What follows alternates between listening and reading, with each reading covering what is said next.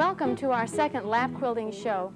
We've established in the first show that we are quilt as you go, one block at a time, going to make a quilt. We have decided to break down all of our, what we would used to think of as a big cumbersome 3 layers of quilt into individual blocks. So we will build our whole unit starting with a block this size. You're probably wondering since last time, well, how many blocks is it going to take to make a whole quilt? This is more or less broken down in the handbook, but I can give you a general idea. If you wanted to make a baby quilt, for instance, it would take 6 blocks this size put together. If you wanted to make, for instance, maybe an Afghan size, it would go in a family room, it would take 9 of these blocks, all quilted and then, of course, sewn together, which we'll be doing later on. And then, of course, we go on from there to a twin size. You would need 15 of the blocks, and for a double, you would need 20 of the blocks. It all depends, of course, how much of the bed cover you want to cover the whole bed. This is to keep you warm in bed. If you want to cover both the mattress and the box springs, you might have to finish your quilt and then add a border around it. But that will be up to you. Everyone's bed is a different size. Let's get down to business this show. Exactly where do we start? We start with our patches and we start with our blocks. And that all begins with our patterns, or in quilting terms, we call our templates. I'm going to spend a few minutes at the blackboard so I can show you how these patterns are made, so you can either use them from a handbook or you can make them yourself. I like to take the patterns once I've made them and put them on cardboard. It gives you a nice firm edge to work on. They last longer. There's a tendency to cut the paper when you're transferring the paper onto fabric, and these, if a friend wants to borrow, will just keep longer. We're going to work today on 5 quilting patterns, and we're all going to be working on 12-inch blocks. All the patterns that I have here, the 4-patch, a double 4-patch, pinwheel, rail fence, and King's X, have one thing in common. They're a basic 4-patch. Let's sidetrack just a minute and talk about the funny names. What you would think of as a rail fence, someone else might call a Roman stripe. Quite often, all these names that have been handed on down through the years have different names depending on what part of the country you live.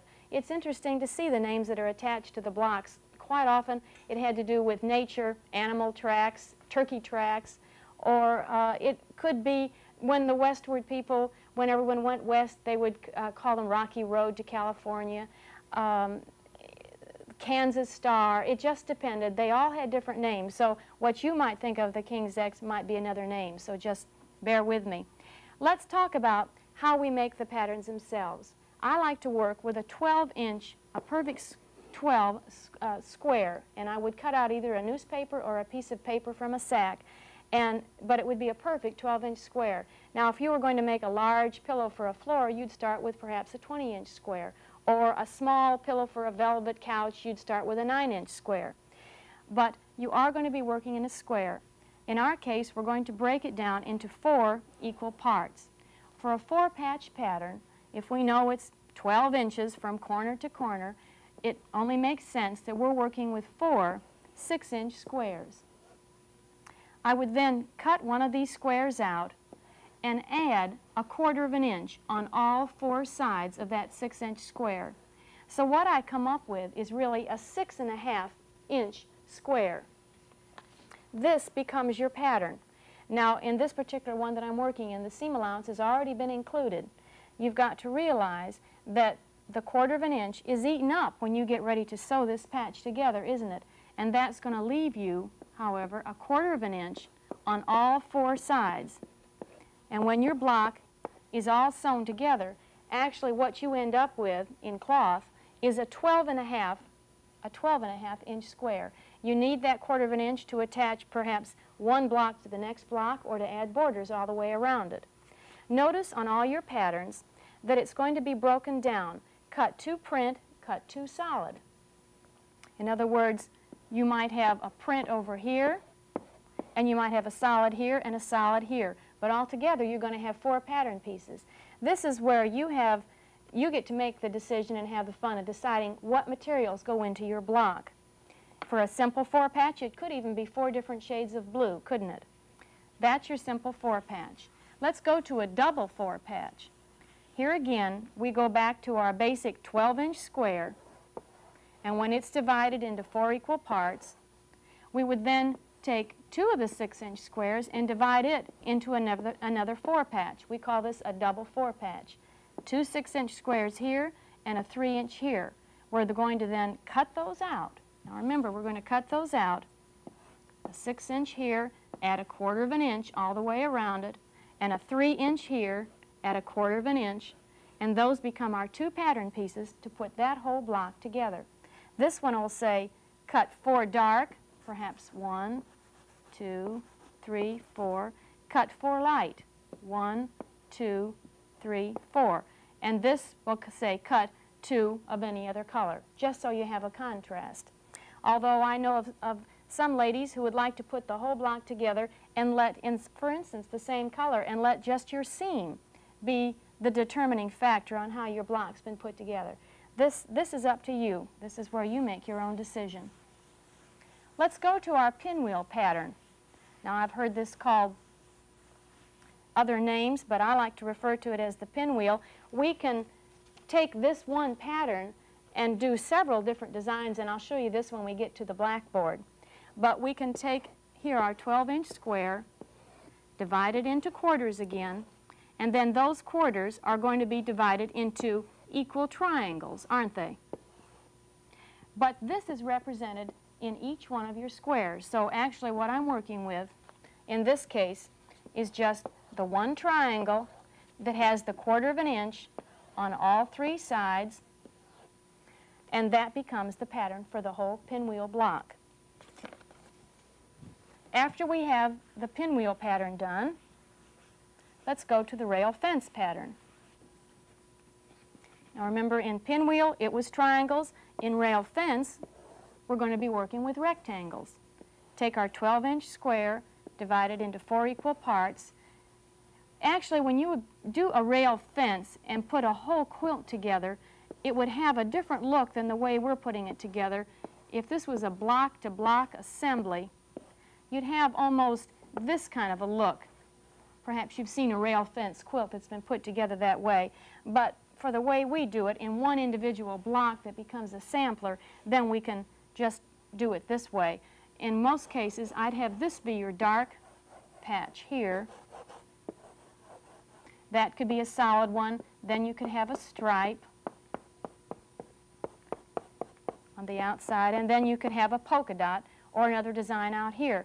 The idea being, when you made this pattern, though, it's broken down into 4 equal parts.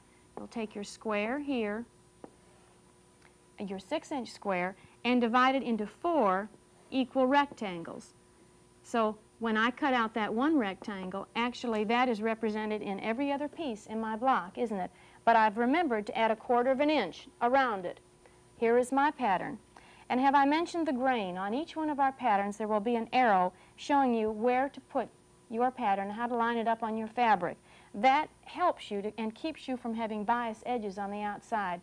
If your block has biased edges, it's going to give and wave in the breeze, and it just won't be good. So be conscious of your grain line on every one of your blocks. The next pattern I'd like to talk about is the King's X. There's several variations we can make with the King's X, and in a way it's a version of the pinwheel, but it's just a few more seams to sew. Here again we're going to start with our basic 4 patch. We're going to divide it into 4, actually 8 equal triangles, and then we're going to find the midpoint here and here and connect these. Look at the new look that we get here. Find the midpoint on that line, the midpoint here. We're getting an entirely new look here. And of course, the decision we make in the fabric will help to determine how this block is put together. But your pattern pieces, in the case of the pinwheel, in case of the King's X, are right like so. Notice where your grain line is on the King's X. Let's talk about putting our patterns onto the fabric. That's a very important part in quilting and in patchwork, because you want to remember this edge that you have determines when you cut out your pattern. This is the edge from which is your guide to sew in 1/4 inch. And if this isn't correct, your block isn't going to come out to be a 12.5 inch block. remember when we talked about fabric, how important it is to pre-shrink all of your fabric. It really softens your fabric if it has any polyester or a blend in it. Also remember, we don't use any polyester knits. Most of these are Dacron and cotton and polyester blends of some sort. I'd also like to remind you that a per-cal sheet is very hard to quilt on. The stitches are so close together that you can't get a good quilting line. But we are going to pre-shrink our fabric. And for instance, in our double 4 patch that I have cut out here, I can see that my pattern calls for 4 dark, 4 orange, and 2 print. So then I decide, in this case, what color scheme I want. I've decided that I'll cut my 2 large pieces of my pretty flowered material. Then to coordinate with that, I'll have 4 yellow and 4 blue. It's important, now I know if I need 4 pieces here, I'd be awful tempted to layer the fabric. But I wouldn't go any further than just doubling fabric when you're cutting out patchwork. Quite often, if you put 4 of these together, your top piece is not going to be the same size as your bottom one. Put your line up and fold your fabric in 2, and then put your pattern on, making sure, for instance, remember your grain line, it should line up. Can we have a little sewing 1 lesson here? Remember that the straight of the grain runs parallel to your selvage. I think most of you remember that. And then this is your crosswise. Your crosswise will have a little more give, but your straight of the grain is more taut, isn't it? Okay, you're going to line this up. Never use the selvage. Always cut that off because that has a tendency to kind of draw up in time. So then you're going to put your pattern on. I like to take the hard edge of a worn piece of soap and use that. With your left hand, hold your pattern in place and draw around your pattern. Then go ahead and use that same line again. Come over and borrow that line. I'm remembering here that I need 4 of these pieces, and I've got 4 all drawn on, transferred onto my fabric. I'm going to pin those in place, keeps them from sliding when you're getting ready to cut. And then take your good scissors and simply cut these out. Now if your soap is worn some, don't be cutting on the outside edge of that soap because you'll be enlarging your pattern. You don't want to do that. And remember, that edge that you're cutting, that is your guide for sewing in 1/4 of an inch. Okay, I'm holding these and I'm sewing. I'm getting ready to cut these out in order to get ready to sew them. I've got these 4 cut out. Then I'll go to my yellow and cut those out. And the last, I will transfer my large 6.5 inch square to the back side. Always try and transfer on the back side of your fabric, lining it up, and I'll need 2 of these, and I'll cut these 2 out, and I'll cut 4 here. For something like this where the soap doesn't show up, I think pencil's really the best thing to use. Don't use a ballpoint pen or some sort of a magic marker that's going to bleed into your fabric. That would be bad. Also, if you have little odd pieces that really have no selvage and don't have a guide for where to put your fabric, just play with your fabric and pull it. I think you can find the straight of the grain in your fabric. Let's get ready and get down to business and go to the sewing machine. Isn't it great to be able to put our patches together on the sewing machine today? It goes faster, and really your blocks are a lot sturdier when they're all put together. Let me remind you of a couple of things when you get to your machine. Make sure, especially if you use a portable at home, and when you put it out on the table, there's kind of a drop-off, make sure that then you elevate yourself so you have command of the sewing machine and you can see your patches go through. It might mean putting a pillow underneath or a couple of catalogs, but I think it's really good to be up on top. Also, make sure that you have a good light and a good lighted area to work in. When you get ready to put your patches together, I like to keep the pattern that you've just cut out the pieces with close by. It gives you an idea of where to begin. In this case, with a double 4 patch, now keep in mind if we were just putting this much together, it would be just a single 4 patch, wouldn't it? But we're putting all of this together in order to get our 12.5 inch block. So we're going to always start with your smallest sections first, and I want to establish and get that sewn together so it's the same size as my 6.5 inch square. When you pick up your pieces, keep in mind it's right here I want to sew, and right here, and right here. A lot can happen between here and over here, so as you pick it up, keep it in mind, put your 2 pieces together and line up your raw edges and especially your corners. I like to then put a couple of straight pins on the block, kind of holds it together in place. I'm not in the habit of sewing over pins. Perhaps you can do that on your machine, but I don't. Another thing I'll remind you of, if you use an all-purpose foot on your sewing machine, from the center of that to this edge is 1/4 inch, and that's a nice guide for sewing your seam allowances. If you use a straight sewing machine attachment like I use, you might want to put a piece of masking tape down. Remember, you're going to be going from a 5/8 seam allowance, which you use to put a garment together, to a 1/4 inch seam allowance. Okay, we're all set. Use a color thread that's compatible with your block. It only makes sense you wouldn't use black thread for a white block, that sort of thing. When you start sewing, I like to just keep going at an even pace. Pick up your next 2 blocks, put those together. Now don't stop and cut. That takes time and it wastes thread. Get what I call your little mini factory going, little assembly line. Pin your block again, and it doesn't hurt your machine to sew on air for a couple of times. Lift up your presser foot and then slide that next patch right in there and keep going all the way down. Now I'm going to sew on air again. Pick this block up, line it up, the raw edges. Take one of these pins out, pin it in place, lift up, and I'm ready to go again. Remember, 1/4 inch seam allowance in each case. All right. You'll find that material clings to each other. It won't be going anywhere. All right, 1/4 inch seam allowance all the way down. When you've gotten that far, then get rid of your threads. You've sewn 4 sets of 2 patches together. Flip them apart. Get rid of your excess threads over here. Remove your pins. And then you might want to go back to your pattern and remember how you're putting it together. All right, this one goes up like so. You're staggering this down here.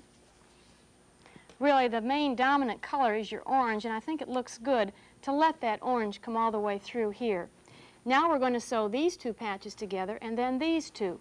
When we do this, there are a couple of pointers to keep in mind. One of them is that we never open our seams in quilting. It only makes your seam more vulnerable and really weakens your seam in the long run, so keep your seams closed. And also, if there's a chance, thumb press and turn that seam towards the darker one. In this case, we'll want the seam to fall into the orange because it's a little bit darker. So if that seam is going in that direction, then this one will go in the opposite direction, won't it? We want to keep in mind in doing this, all right, that's going towards the orange and that's going over here, which will allow us to then line these up. And you see, I hope you can come in close and get a good shot of how those will just kind of meld together. One seam goes one way and one the other. What happens when all 4 are going in the same direction, it's too easy to get off kilter and not get a good intersection. What we're aiming for is really this sort of good intersection. See right here how they both are meeting? The same thing here and the same thing here. We'll try and get that as close as we can, and in order to get this, it comes back to what we call staggering our seams. All right, I'm going to put a pin in place here. And then you can even open up and see, are you happy with how that connection is? Come all the way up here. Remember, the seams are going into the orange. I pinned that in place, and now I'm ready to sew across. If I've pinned that in the middle, then come out here and line up my corners and even down here all the way. And then I'm going to sew these together, and of course then I'll have my 6.5 inch square. When I get about this far, I like to put my needle down in the machine, then I can lift it up and peek and make sure nothing's happened, make sure I'm on target and that's just all lined up. It looks good, okay? Come all the way down. Same thing over here. Wouldn't go like that, would I? No, I'm going to come and turn this more like so. All right. Lift up my presser foot, slide that under all the way. And then I have these 2 sewn together. I'm going to clip these apart. And here again, you can just thumb press. When you get all done in a few minutes, we'll be actually pressing. Remember, I wanted the orange going this way, orange going like so. Now I'm going to attach this print to this square, coming over here like so, and line it all the way up so they're just as even as can be. Now make sure that you get all the corners lined up and pin in place. Take your 1/4 inch seam allowance. Remember to have these threads pulled to the back or they're going to get in your way. All the way down. Check here.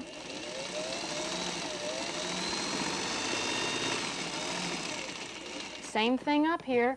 I'm going to line this up like so. Pin in place. Come all the way down.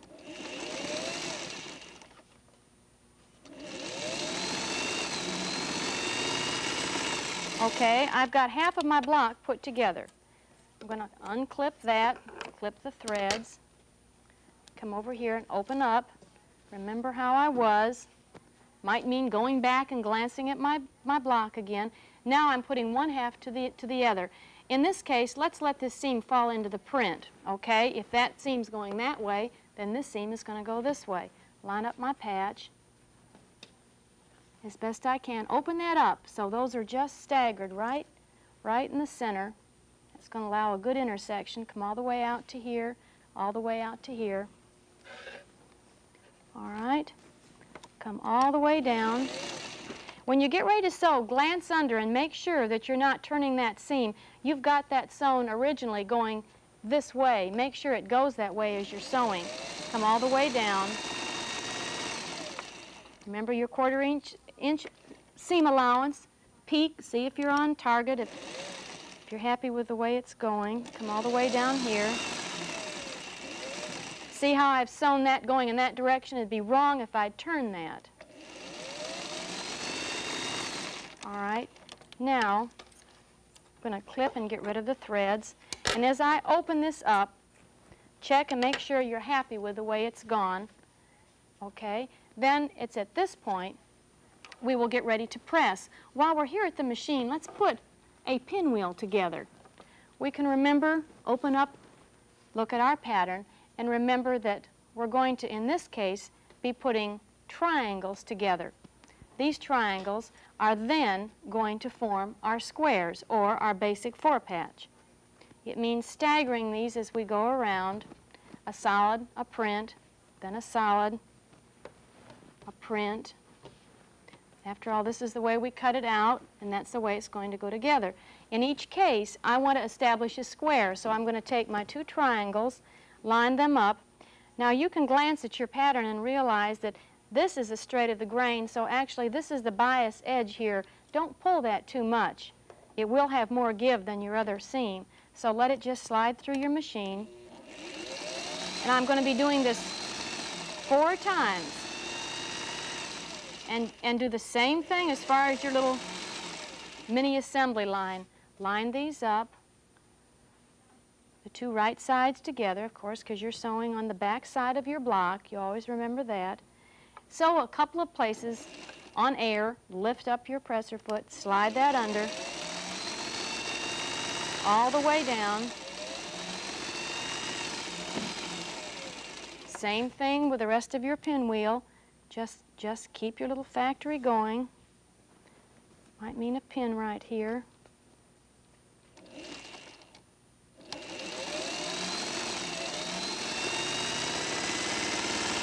After you've gotten these together, actually the weight of these is they are a little bit different. You notice this kettle cloth is a little heavier than the voile, and that's all right. Because after all, you're going to be putting batting next to this and then a backing, and the weight will kind of come out even. It's at this point that then we can open up our block and decide how do you want this to go together. You've got several different arrangements here. On the pinwheel, you can do the classic pinwheel, or you could do broken dishes. This is kind of fun to do, something like this. This is what, at this point, determines how you put this block together. If you turned this block like so, you'd have broken dishes. Actually, you could cut out the pinwheel 4 different times and have 4 different arrangements. But in this case, we've broken it down into 4 patch. It's at this point I would put these 2 together, machine sew down here, put these 2 together, machine sew, and once they are done, then I'm going to stagger my seams again. In this case, let's let it go against the heavier, going that way and then this way. With a pin in the middle, I'm going to sew all the way across, and then my broken dishes block would be put together. Let's take a look at the rail fence block. I have it partially sewn together, and I think you can get a good idea how to go ahead and finish it from there. Because there are 16 pieces here, I like to work in sets of 2, and so that'll mean 8 times you're going to put these rectangles through the sewing machine. When you're done, go ahead and clip them apart, and then you're going to be putting them in your quarters by putting the 2 right sides together and line up that seam where you've got it right here and go ahead and pin it. That's a good way to just kind of test yourself, and then come out knowing that you're going to take your 1/4 inch seam allowance all the way down. After that's been done, go ahead, decide do you want your yellow in the center, and then attach this block, this side of the patch to this one, and this to this. Then I'd probably stagger my seam going into the print material, going that way, stagger it going this way. Then it would take 3 pins, one in the center and on each side, and pin all the way across, and then your rail fence block is done. It's important to remember in rail fence to press your seams all the way to the outside. You'll like that when you get ready to quilt, because you'll want to quilt on the inside where your seam is not going. And speaking of pressing, let's talk a few minutes about the importance of doing it. When you're working on a small piece like this at the machine, you can thumb press to turn a seam, but when you get your block all together, go ahead and press on the back side, and of course press in the direction of the way your seam has been sewn in each case. And then I like to turn it over and press on this side also. Quite often you'll get a turnover at one point. The last step with our block is to take a 12-inch square cardboard. Now, not a 12.5. Your block is 12.5, remember, and put your 12-inch cardboard, center it on your block, draw around, leaving a perfect 1/4 inch seam allowance on all 4 sides. This sets the stage for us to put our borders on next time, in which case we'll be adding our borders and then turning to the stencils that go onto our borders. To receive a copy of Georgia's Guide to Lap Quilting, simply send $5 to Lap Quilting, Post Office Box 96, Flat Rock, North Carolina 28731.